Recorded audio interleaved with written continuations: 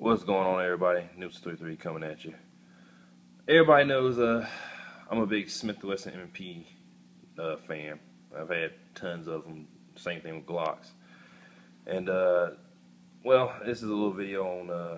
I think I'm turning to the dark side. Everybody knows I've had the Glock 19 Gen 4 for a while, updated and whatnot. Or you can see that in my other previous videos. But I acquired another Glock last week, I think it was, and I've gone back to a Glock 17 Gen 3 right here. Got it last week, I think it was. It was fresh off the factory when I got it. I checked the shell casing when it was fired, and it was a week old. And I was just lucky, really lucky to find this one in the shop, regular price.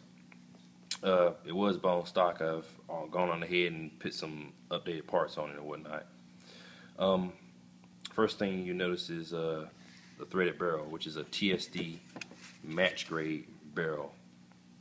It ran me about, I think it was $209 for shipping and handling, and went on ahead and did some other things too. Changed the sights out. I got the Redback 1 sights.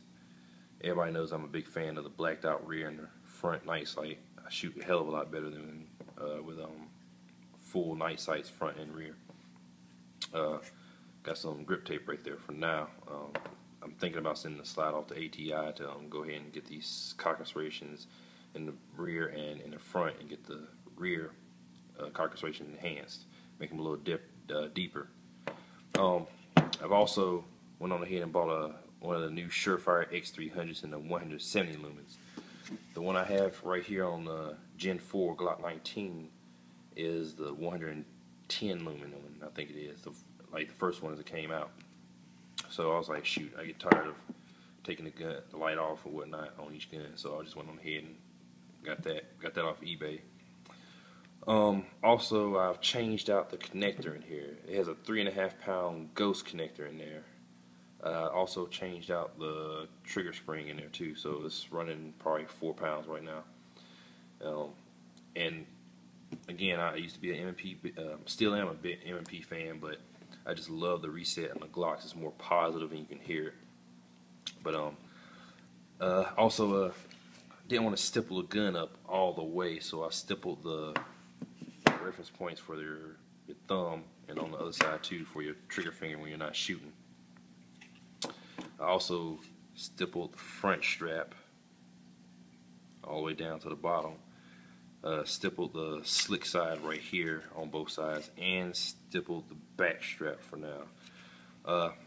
I'll take this to the range whenever I get a chance to shoot and see how it feels, and if it needs some upgrades to it, like stippling right here or something like that, I'm going to go ahead and do that. I plan on changing out the mag release because it's kind of short. I think I have one from my previous Glock 17. I had an extended one, or might buy one from the eBay that has the Ghost extended that sticks out, has a little flat part, but it said if you do concealed carry, make sure that you don't accidentally hit the mag release with the extension on it. So I'm kind of worried about that. So I think I might just go home and pick up that piece and put it in here for now. But yeah, she's pretty stocked right now. Much of it. Oh, forgot about the grip plug. Got a grip plug in there. Forgot who it was. I think it was Lone Wolf. I think it was. But has the kanji symbol for warrior, the same symbol that's on the back of my slide right here on the Glock 19. I didn't want to buy another one of these to put on the 17, so I just went on ahead and put it right there on the little grip plug. But yep, I've officially turned to the dark side. 2 Glocks and 2 M&Ps, but I'll more than likely be running the Glocks now, since I'm pretty efficient with M&P. So it's time to go back to the good old Glocks. Still not converted yet, but I'm gonna run the hell out of these guns right here for now. From now on, with my training. I know I have the core M&P, and with the Trigon RMR, still gotta work that out a little bit. Work out some tweaks in it. and kinks. But yeah, I'll be definitely running the 17, probably in the classes, and concealed carrying the 19 more often. But yeah, if you got any questions, just hit me up on here. Peace.